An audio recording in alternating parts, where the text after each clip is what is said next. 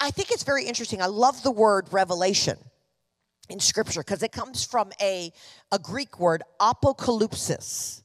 It's where we get the word apocalypse, okay? But apocalypsis, apo means to remove, and calypsis means the veil or the curtain.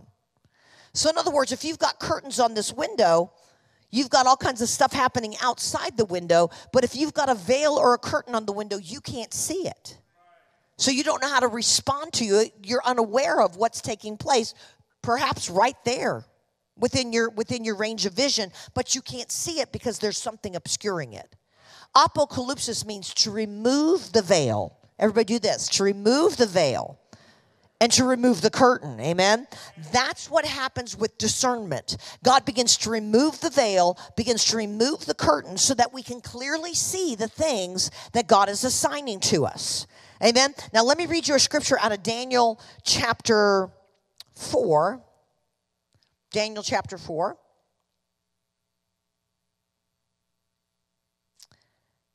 Hang on just a second. Daniel chapter 4 declares this. It says, the decision is by the decree of the watchers. Now, the watchers could either be an angelic host that have been sent to protect. It literally means wakeful, watchful ones. But it's also speaking, I believe, of a watchman company. I think the church for too long has had a que sera, sera, whatever will be mentality. And we don't understand that the decision about the tipping point, the decision about a nation, the decision about a region is actually by the decree of those that are watching. So when we watch, we need to learn how to make decrees.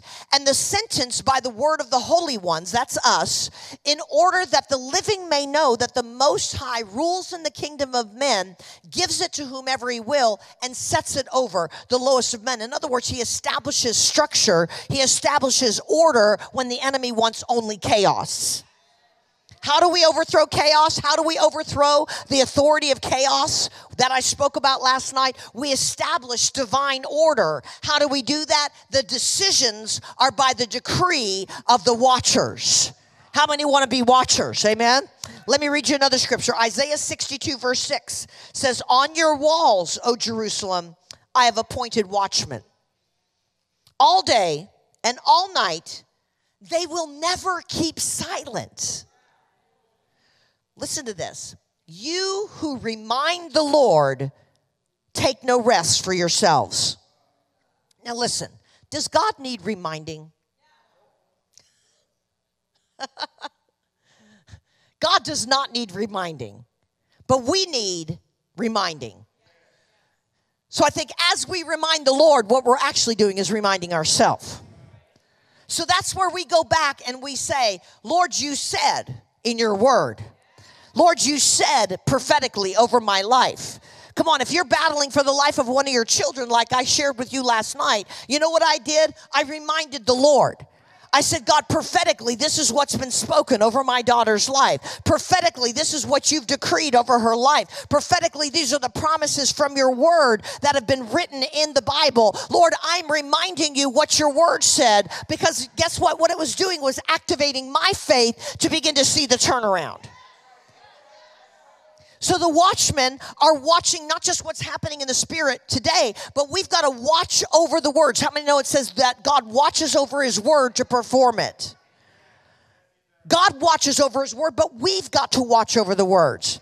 That's why it's beneficial to go back and read prophecies that have been spoken over the state. Not just last year or the year before, but let's go back and read the prophetic words, the prophetic promises that have been spoken over the last number of decades. That's why it's good to go back in history and see the victories that God has given to your state through history so that you can remind the Lord, God, you know what? You brought major tipping points in the Revolutionary War right out of this place, the seat of beginnings in this nation. I think New Jersey, if I'm correct, was the first state to sign the Bill of Rights.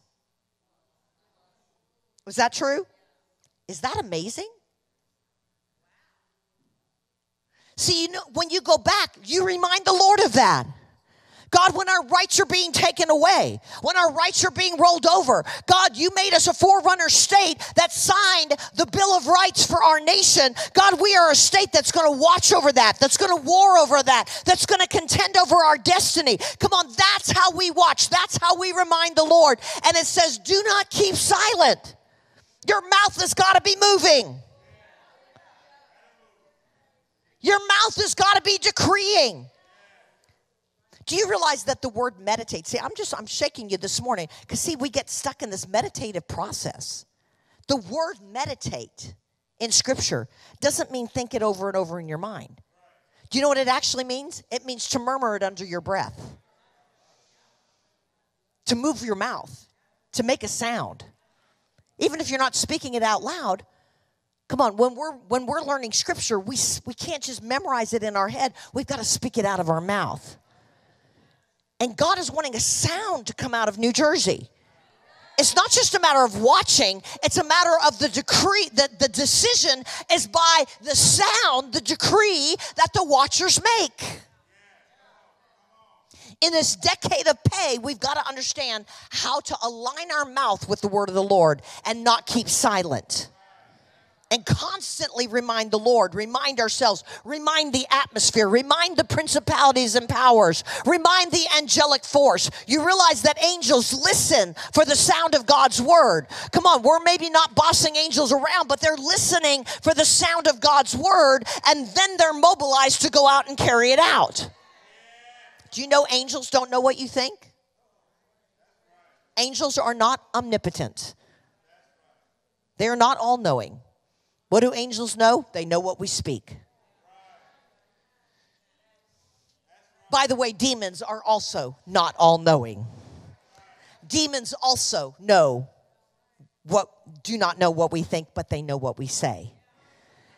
Some of you have been binding the devil. I'm telling you, you need to start binding yourself, okay? Because you don't even need a devil. You're speaking curses against yourself, against your family, out of your own mouth. Come on. Lay your hand on your head and say, I bind myself in Jesus' name, okay? Come on, sometimes we've got to stop speaking the negative. We've got to stop speaking what the enemy has decreed and start saying what God has decreed. Stop cursing the United States of America. Get your mouth in alignment with what God has said, because God has said America shall be saved.